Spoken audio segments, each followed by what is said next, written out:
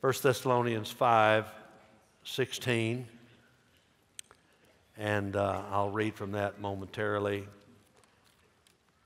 1 Thessalonians 5:16. I hope it's still in my Bible. All right, found it. Thanksgiving is a federal holiday in the United States. It's celebrated every year on the fourth Thursday of November. And it originated as a day of thanksgiving, a harvest festival, and the theme is giving thanks. The event that Americans commonly refer to as the first Thanksgiving was celebrated by the Pilgrims. I learned about them when I was a little boy. After their first harvest in the New World, that was in 1621. I believe there were 90 Native Americans and 53 survivors of the Mayflower that had come over with the Pilgrims. And then George Washington. Thanksgiving was celebrated starting in 1789 with a proclamation from him as president after it was requested by Congress. And then later on, the celebration of Thanksgiving was sporadic, but right in the middle of the Civil War, Abraham Lincoln, when he was president, proclaimed a national day of thanksgiving and praise, and I'm quoting Abraham Lincoln, who was a wordsmith. Thanksgiving and praise to our beneficent Father who dwelleth in the heavens, calling on the American people to also, with humble penitence for our national perverseness, that's our sins and disobedience, fervently implore the interposition of the Almighty hand to heal the wounds of the nation. Don and I watched a documentary on Abraham Lincoln just the other night. What a great man he was. And then in 1942, right in the middle of World War II, by an act of Congress, Thanksgiving received a permanent observation date, the fourth Thursday in November. I know that God is not an American, but I tell you, in America, we've got a lot to be thankful for. I've not been all over the world, but I've been to enough countries to know that we are very blessed by the Lord. And we ought to thank God every day for our nation. Even though it's not perfect, neither are we, but we should be thankful for all of our blessings. But more than that, more than Americans, we as Christians have so much to be thankful for. So on this Sunday, prior to Thanksgiving Day, I want us to look at 1 Thessalonians chapter 5, verses 16 through 19. And these scriptures speak volumes about being thankful to the Lord. Let me lead us in a word of prayer. Father, develop within every person in this room a spirit of thankfulness. Oh God in heaven, I pray that we will be thankful for all that you have done for us. In Jesus' name, and if you agree, say amen. Being thankful to Jesus is indeed, the title of my message is, being thankful is God's will for every Christian. God's will for every Christian. I want us to read together, it's a very short text, 1 Thessalonians 5, 16 through 19. Read it with me, please. Rejoice always, pray without ceasing, in everything give thanks, for this is God's will for you in Christ Jesus. Do not quench the Spirit. Let's talk about God's will for every Christian. You know, I have people all the time. How do you know the will of God? Well, you don't have to worry about this text. This is telling you that all of these things are the will of God. It is God's will for you to rejoice always, God's will for you to pray without ceasing, God's will in everything to give thanks, for this is the will of God in Christ Jesus. And if you'll do that, you won't quench or snuff out or stop the flow and the work of the Holy Spirit of God. Amen. First of all, it's God's will for every Christian to rejoice constantly. To rejoice constantly. Look at verse 16. Rejoice always. For this is God's will for you in Christ Jesus. The word rejoice is the Greek word kairo, and it means to be glad, to be delighted. To rejoice is to celebrate, to cheer. I married a cheerleader, and Donna is a cheerful person. To exalt, to delight. When a Christian rejoices, he celebrates the many blessings that God has given to us, especially those blessings that are in Christ. He applauds God's forgiveness of his sins. And when a Christian rejoices, he delights in God's providential care. Aren't you glad that God takes care of all of our needs in Christ Jesus? Christians should not be gloomy and doomy all the time. We should not foster a pessimistic attitude. Don't count your problems. Count your blessings. And if you focus on the difficulties and tribulations, you're saying to God, I don't appreciate how good you have been to me, all that you've done for me.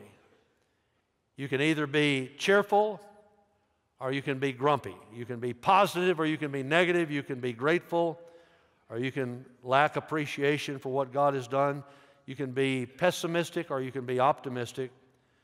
A worrywart or a rejoicing believer in Jesus Christ. Now, you guys have been with me. This is my 19th year here. You've heard all my stories. But my favorite story connected to this part was a lady that came to my office. I was 25 years old. I had just started being a pastor, and I thought everything was going pretty well in the church. We were seeing people saved, people getting baptized, people joining the church. Congregation had a sweet spirit. Offerings were good. Budget needs were being met. Missions was good. I mean, it was just, things were going great. And so I was surprised. The lady asked if she could talk to me prior to the service. You know, I never do that anymore.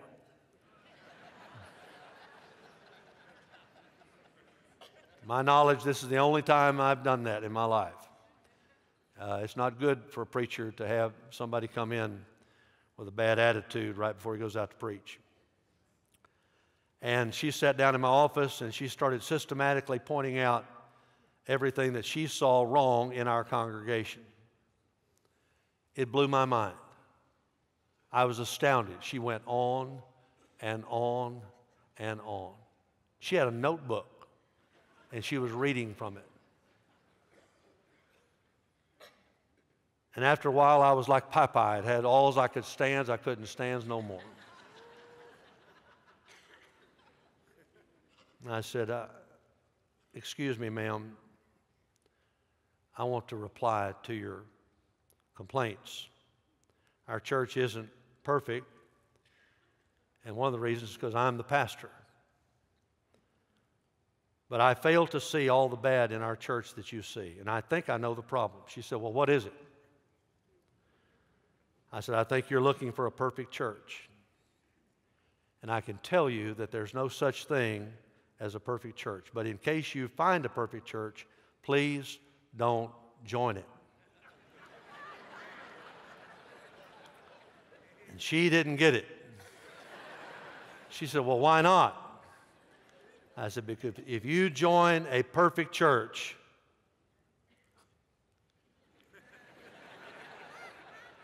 it will no longer be perfect. Because you'll be a part of it and you are not perfect. And then I said, as a 25-year-old pastor, I said, you have been embraced and given into a critical spirit. She stared at me for a minute.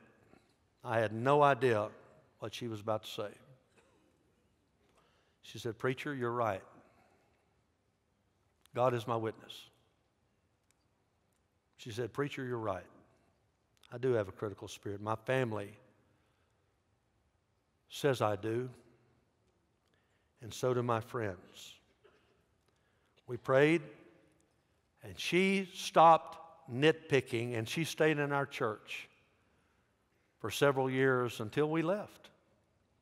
And she was a good church member. Criticism, it takes no size, Dr. Rogers said, to criticize. Anybody can find fault. And when you criticize somebody, that doesn't make you better than them. It makes you worse than them. You can go around looking for the bad and you'll find it. Or you can rejoice always. Rejoice always. I love Habakkuk. You got to know how to spell that when you get to heaven, by the way. If a little Jewish guy comes up to you and he says, how'd you like my book? Well, who are you? I'm Habakkuk. You better know this book. All right. Habakkuk 3:17 through 18. Though the fig tree should not blossom,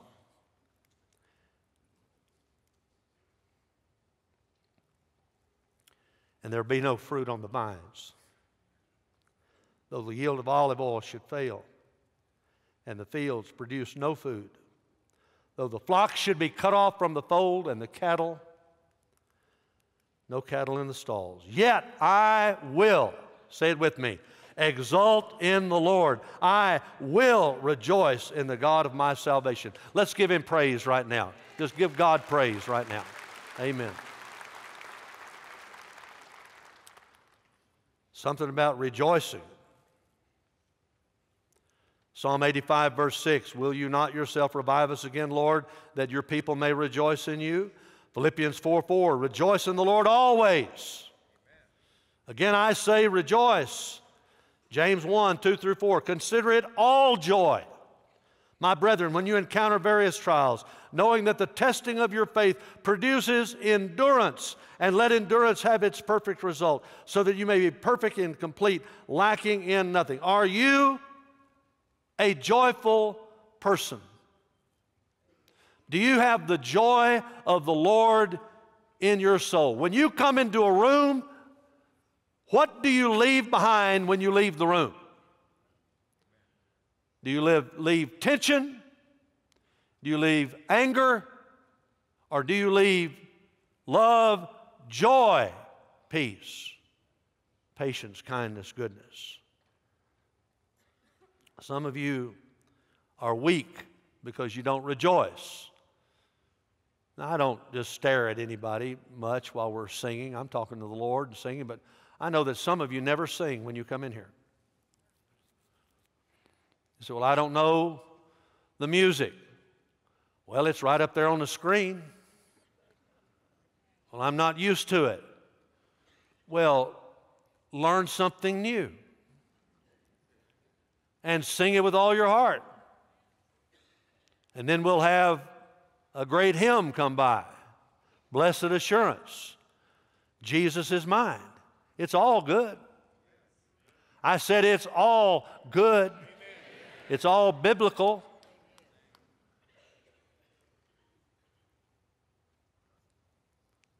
Don't be nitpicky.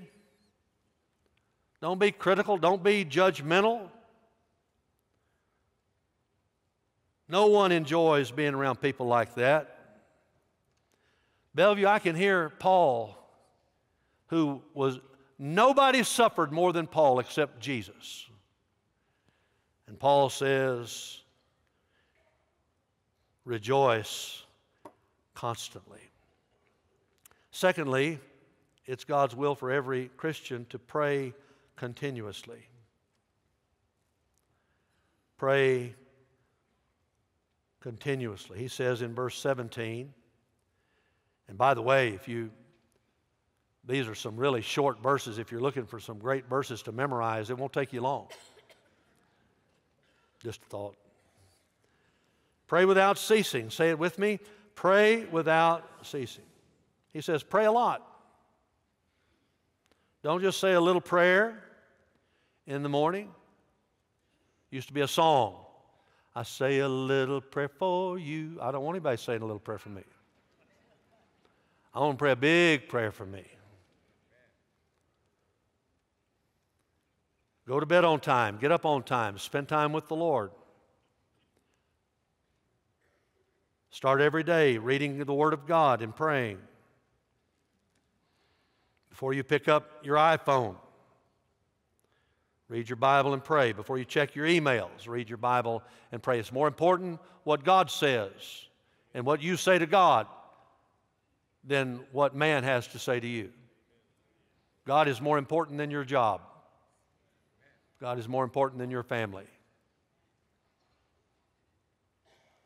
Go to bed on time. Get up on time. If you got children, you got to really go to bed on time. And I'm telling you, even if you don't get a lot of sleep, get up on time to spend time with the Lord. You'll be a better father. You'll be a better mother. You'll be a better spouse, better grandparent. Pray in the morning. Pray throughout the day. Pray before you go to bed. That's 3 times a day. Daniel did it. And even though his enemies outlawed prayer, he still prayed. Daniel 6:10 says, when Daniel knew that the document was signed and they were making prayer illegal, he entered his house. Now in his roof chamber, he had windows open toward Jerusalem, and he continued kneeling on his knees 3 times a day, praying and giving thanks before his God as he had been doing previously.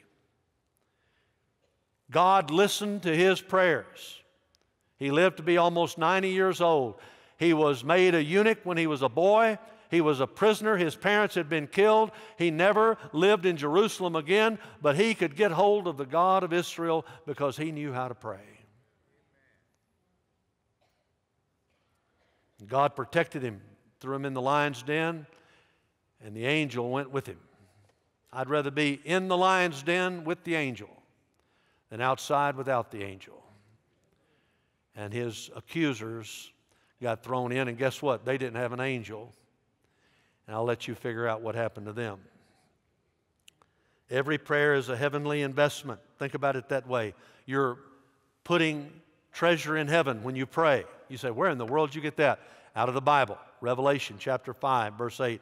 When God had taken the book, the 4 living creatures and the 24 elders fell down before the Lamb, each one holding a harp and golden bowls of incense, which are the prayers of the saints.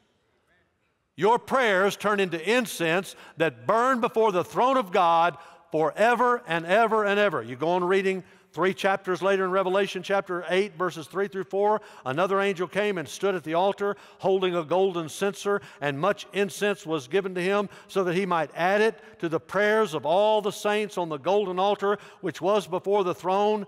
Read verse 4 with me, please, out loud, good and strong. And the smoke of the incense with the prayers of the saints went up before God out of the angel's hand. Every time you bow and pray, every time you close your heart, your eyes, and you lift up your heart toward the Lord and you cry out to God, I'm telling you, it is incense. You can't see it, but God loves it and He holds it in His heavenly hands.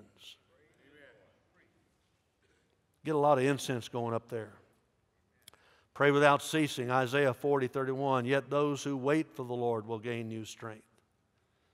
If you're weak, wait for the Lord. That's prayer.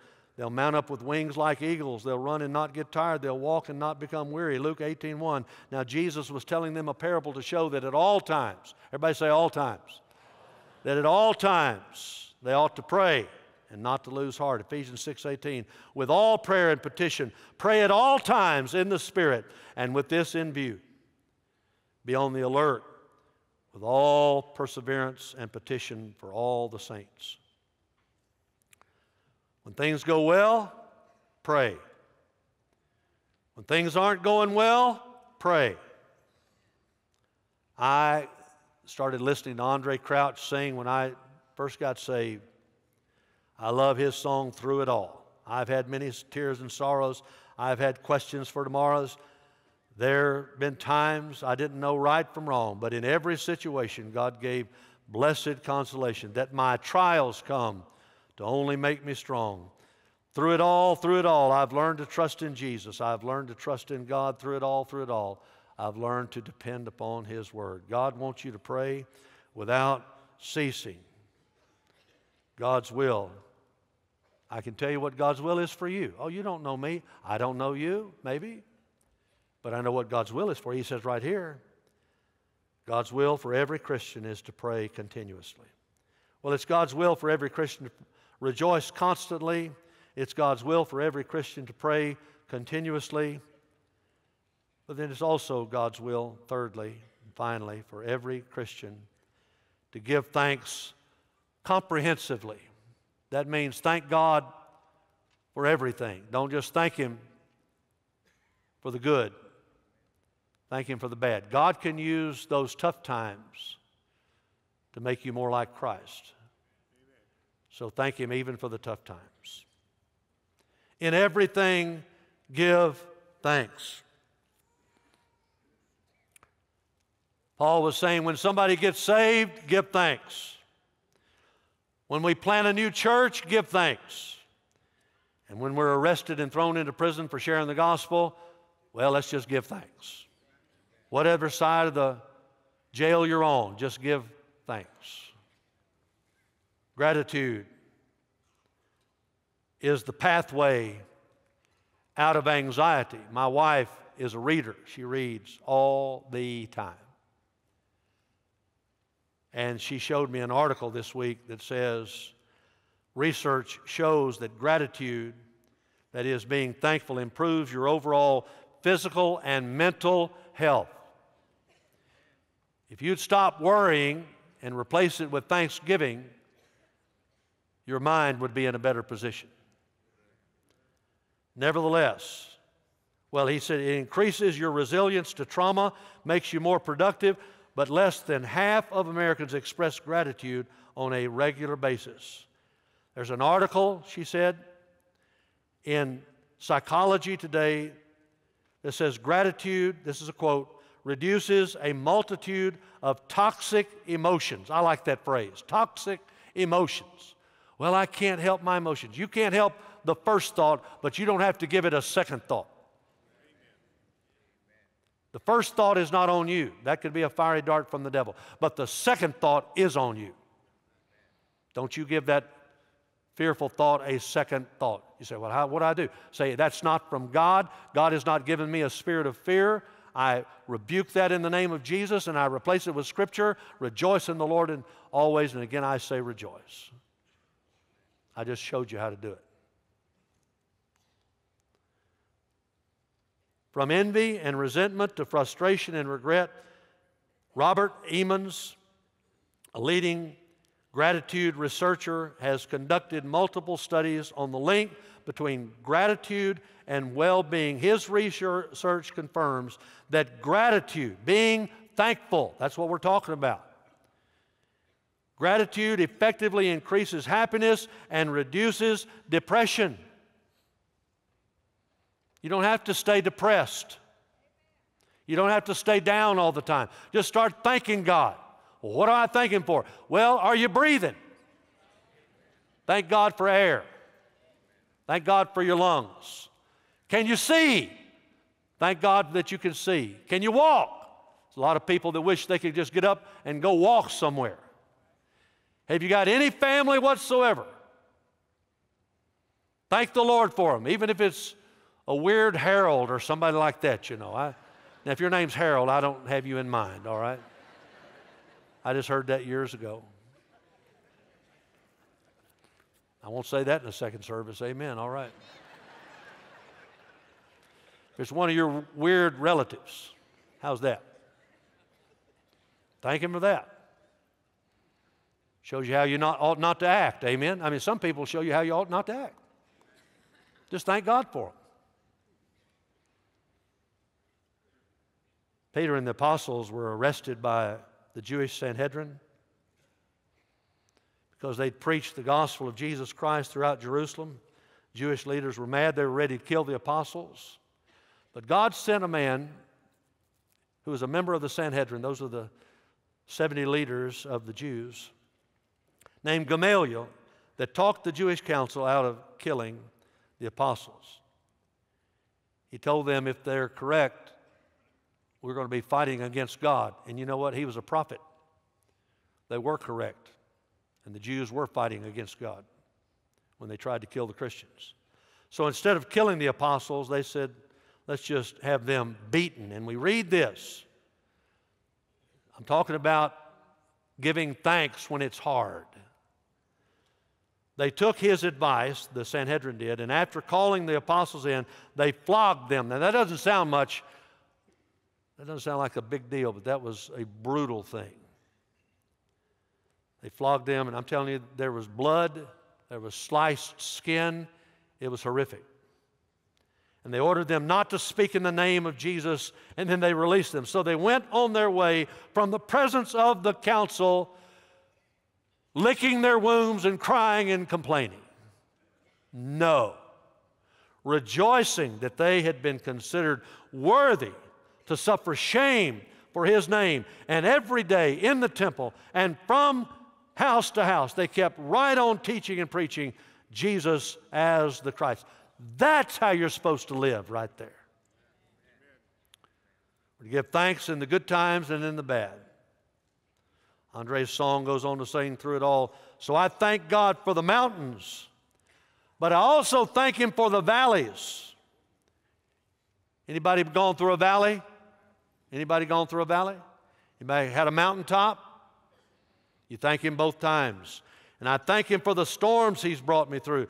For if I'd never had a problem, I'd never know that God could solve them. I'd never know what faith in His precious Word could do. Through it all, I've learned to trust in Jesus. Through it all, I've learned to depend on His Word. No matter what happens in life, in everything, give thanks. When your kids are healthy, give thanks. When they're sick, give thanks. When the money's coming in, give thanks. When more bills are coming in than you have money, give thanks. When your son hits a home run, give thanks. When he wrecks your car, give thanks. When your boss gives you a raise, give thanks. When he makes you stay in later than you want to stay, and he's overbearing, give thanks. Job. God let the devil beat up on Job. Through it all, though, Job praised and worshiped God. He said in Job 1, 21 and 22, he said, naked I came from my mother's womb. Naked I shall return there. The Lord gave, say it with me now, and the Lord has taken away. Now read the next part. Blessed be the name of the Lord. Say it again. Blessed be the name of the Lord. And through all this, Job did not sin, nor did he blame God. Ephesians 5:20 says, always give thanks for all things in the name of our Lord Jesus Christ to God, even the Father. Give thanks comprehensively. Give thanks when all is well. Give thanks when things are tough. It's God's will for every one of us to rejoice constantly. Rejoice always, verse 16. It's God's will for all of us to pray continuously, verse 17. Pray without ceasing. And it's God's will for us to give thanks comprehensively. In everything, give thanks. For this is God's will for you in Christ Jesus. And then did you see the next verse? Verse 19. Don't quench the Spirit. When you do these things, when you rejoice constantly, pray continuously, give thanks comprehensively, you don't quench the Spirit, you release the Spirit.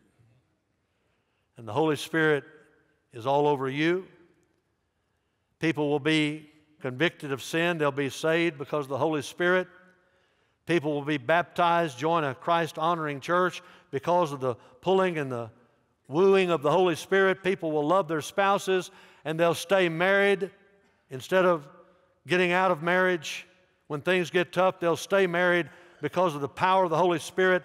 People will rear godly children who will in turn spread the gospel to their generations. People will reconcile with their enemies because the Spirit of God will be upon them, because they rejoice always, they pray without ceasing, in everything they give thanks. This is God's will for them and for you in Christ Jesus. And God says when you do that, you're not going to quench the Holy Spirit. You're going to release the Holy Spirit, and your life is going to come alive. Don't you want that? That's what I want. When we get in the will of God, God moves mightily. Well, let's read it one more time. Please read with me from the screen, good and strong, out loud, like you believe it. Make a declaration. Read with me. Rejoice always. Pray without ceasing. In everything give thanks, for this is God's will for you in Christ Jesus. Do not quench the Spirit. And all God's people said, amen. Let's thank the Lord for that beautiful text. Amen. What a beautiful text.